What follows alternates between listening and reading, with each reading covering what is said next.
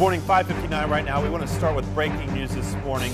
First, a fugitive who is accused of murdering and kidnapping, who was captured here in the Low Country, has reportedly escaped from a Pennsylvania prison overnight.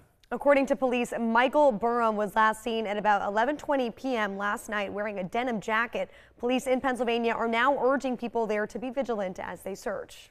Now, this is video that the Berkeley County Sheriff's Office released. It's dash cam footage of Burham when he was captured. It shows the agency's first interaction with Burham, who was wanted for an alleged sexual assault and homicide in New York.